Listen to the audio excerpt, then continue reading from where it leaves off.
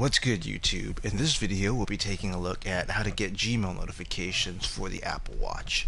If you like this kind of content or find this kind of content helpful, leave a message down below. Don't forget to subscribe, and thanks for watching.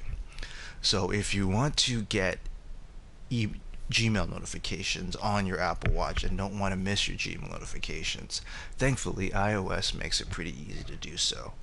To get started, the first thing that you want to do is actually head over to your settings. From there, in your settings, you want to scroll all the way down until you see Mail. This is usually below passwords and above contacts. So after you hit Mail, you want to make sure that you can go into accounts and that you can see Gmail here. If you don't have Gmail set up for the default Mail app on the iPhone, you can hit the Add Account button, which is also right here, and then from there you can select Google to add Gmail. There you'll be prompted to enter in your Gmail address and your password, and then your Apple iPhone's Mail app will be linked to your Gmail app. Afterwards, what you want to do is actually head over to the Watch app once you have Gmail set up on the Mail app for the iPhone. So once you're in the Watch app, the setting that you're looking for is actually notifications.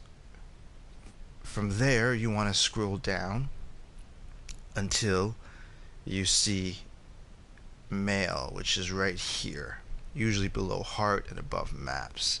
If you hit Mail, you'll be taken to the settings on your Apple Watch for the Mail app.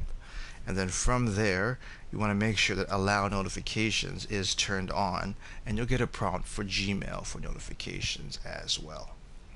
And there you have it, everyone, just a quick tip on how to enable Gmail notifications for the Apple Watch.